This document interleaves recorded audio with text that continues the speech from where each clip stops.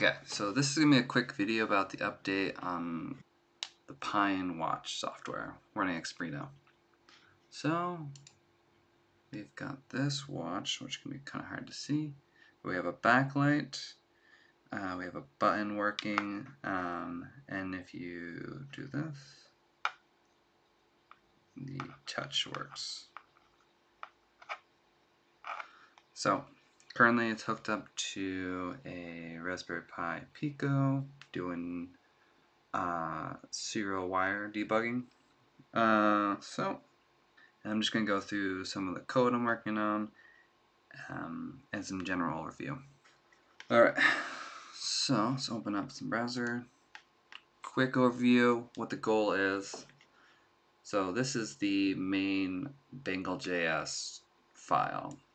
So Xprino is the lower level JavaScript engine, and Bengal.js is what I imagine is a set of drivers and a state machine for watches, basically. So what we have here is one large file with essentially everything that needs to run for the Bengal 1 watch and the Bengal 2 watch. So it's quite a lot.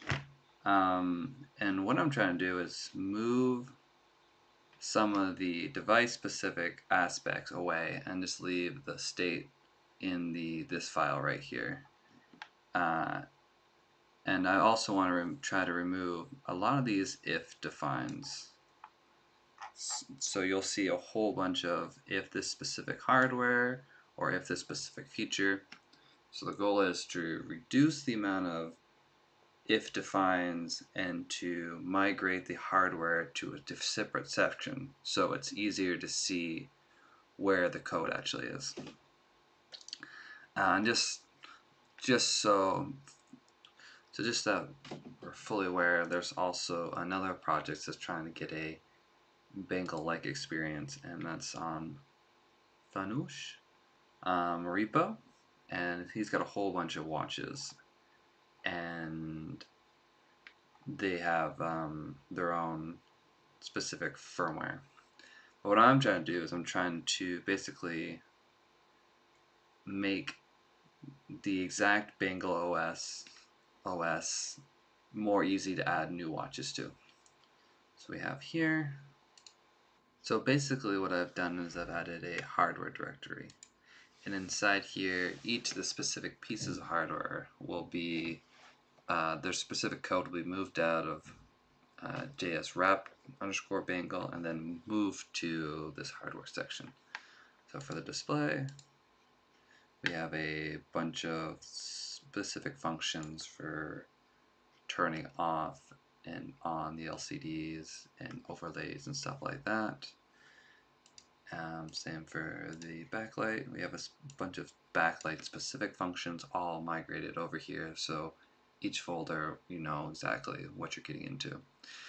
So inside of these functions you'll see that some of these functions have this attribute_weak, and that's used for cases when you need to overwrite the default nature of the function.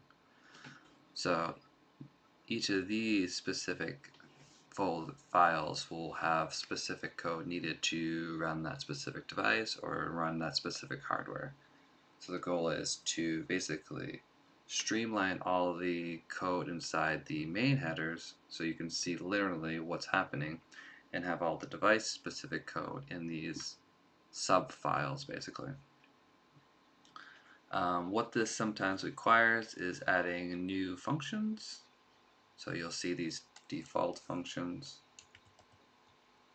and basically these are used when you need to, when each of the devices has a unique way of actually handling this. So basically, let's see, let's grab, what was the one I was looking at? There's a good example of what this usually, okay, yeah, this. So many of the functions go through this like step where they manage some sort of state at the top, and then they'll be wrapped around this emulated block. So this is for when you want to test your code on the website.js emulator. So there'll be this nice emulated section where the actual hardware will go. So then I basically just wrap, before I would just have this entire code section. Here I've wrapped up the default action in this function, which is probably going to be, right here. So if someone needs to overwrite that, they can just, define their much larger section here. So removing all of this,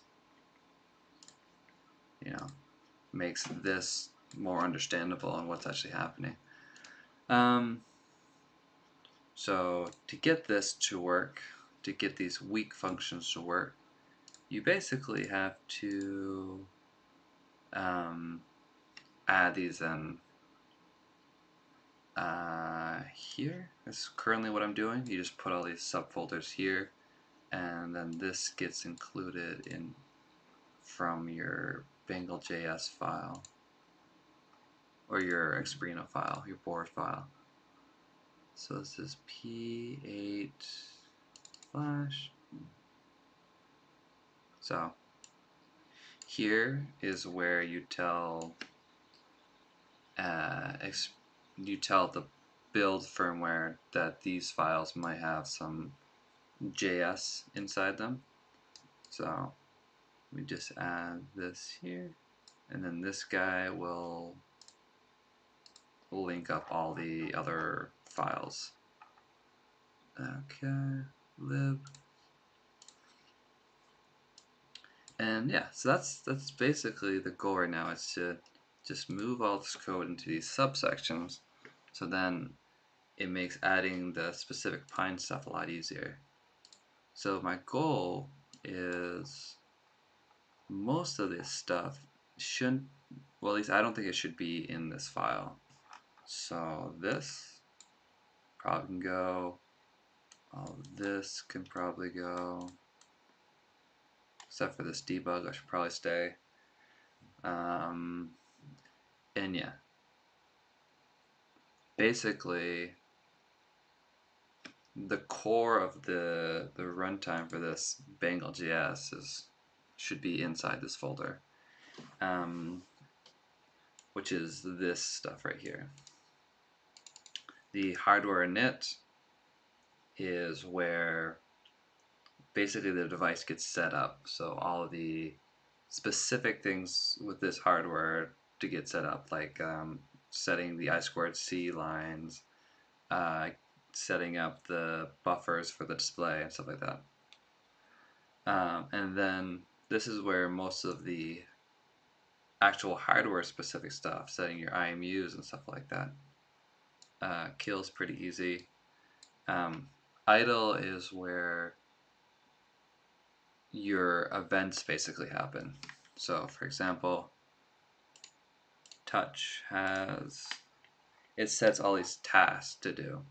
So the touch handler gets activated in this case by a pin that gets toggled up. It does some stuff in the background in its event, and then it sets up these tasks to happen later, and these tasks get handled in this idle section. So if here we go into idle, this task gets handled right here. If you want to help out on this, we can set up some tasks or some chatting things. I've got a Discord. This is my name. It's Brendan A. Hashbang 5231. We'll see how long it takes to finish this up.